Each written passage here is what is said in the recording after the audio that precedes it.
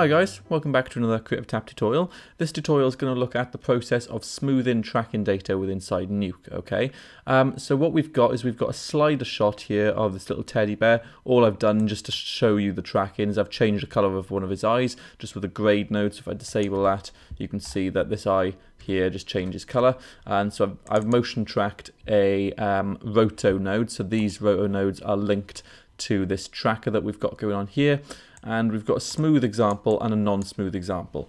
I would play you the difference between the two of them, but the difference is so small, I'm actually going to go through the process with you. So this footage will be made available to you guys. Step one, like I've gone through in previous motion tracking tutorials, step one, basically take your footage, use a write node and write out a TIFF sequence. Okay, I turn the compression to none. But if you don't understand how to do that, then check out my write node tutorial. But what we're going to do is we're going to dive on in. Okay, so I don't want to go through the whole process of motion tracking and then showing you how to set up the roto and how to set up the grade. Basically, if you don't know how to do motion tracking, check out some of the earlier tutorials in the series. But what I've got is I've motion tracked this eye by here, so I've just drawn a motion tracker around it and I've motion tracked it through. I've got a non-smooth example and a smooth example here, so they're the exact same setups, but within tracker 5 and tracker 6, same tracking data, but there's ever so slightly different settings. So before we kind of actually look at how to smooth it, what I've done is I've connected a merge to both of them, and then I've put the merge mode into difference, so it's going to only show you pixels within here that are different. So if I view this, I'm going to turn the gamma up as well.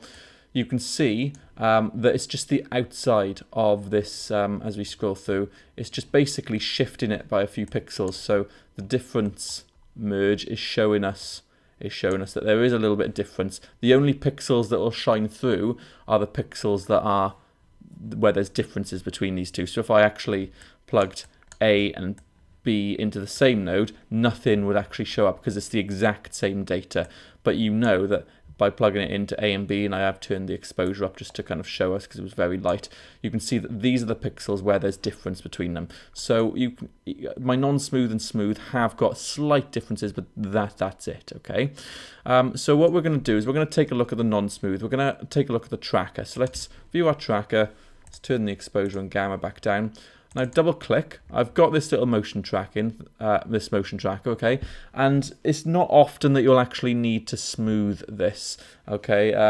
Sometimes if you've got a very, very shaky shot, sometimes that may be appropriate. But often it's on these slider shots, because slider shots are literally left to right.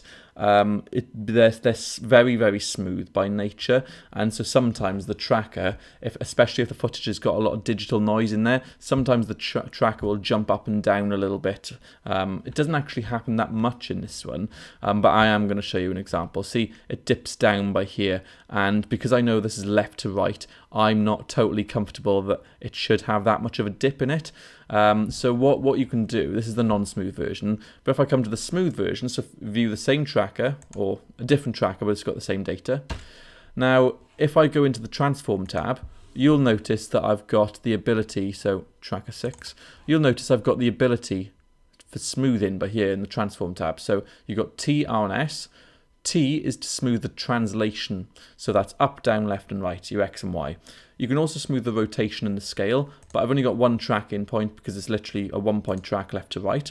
So you can see I've got 2 lines in here. I've set my smoothing for translate just to 1, okay? This red line, okay, the red line is where the actual motion tracker has travelled. So we know we've got a little bit of up and down jitter in here, which I'm not completely comfortable with because I know it is literally left to right. So you can see that red line is where the tracker has travelled. And because I've got my smooth translate on 1, it's got this secondary grey line, which is normally directly on top, okay? But this is just smoothed out. Basically, this transform is smoothed out your match move. If I turn this translate down to 0, this grey line is now going to match exactly on top of that red line. So basically it transforms, in this case the roto, to go down and then up and then across, all that, follow the exact motion of the tracker. But because this roto is linked. But if you're not comfortable with that, and again, I would want to remove that little jitter, what you can do is just smooth out the rotation, so turn it to 1, for example, and you can see it's not following exactly where the tracker was, it's taking an average of it, okay? You can turn this up to like 5, for example, if you want to make it even more smoother, but I didn't see a need for that. So I've set mine to 1, okay? So it's very, very minute, the change. So if we zoom out, and let's come to where I know is a big change, so by here, for example. So let's view our grade on our smooth version and our grade on our non-smooth version. You can see as we go between, it doesn't actually move that far. You can see if you look at the edge, there's a little bit of a change, but it's not that much, okay? So that's just one way of smoothing out your tracks. So go into the tracker and translate the rotational scale just by inputting some numbers in here. So yeah, I don't do it that often. I sometimes do it on really shaky shots and often on slider shots if there's a little bit of jitter in there, and I don't expect there to be jitter of up and down, purely left and right. So that was a very short tutorial. I just wanted to kind of walk you through that process and show you that because it can be quite helpful. It depends on the shot, whether it's going to help you or not. You may want to kind of look at retracking if you're not getting the track that you want using the settings in here, which I go through in previous videos. So yeah, just a little short one for you. Hope that helped. Give a comment, like and subscribe if it did. Comment what you want to see next. Check out some of our other videos and cheers for tuning in.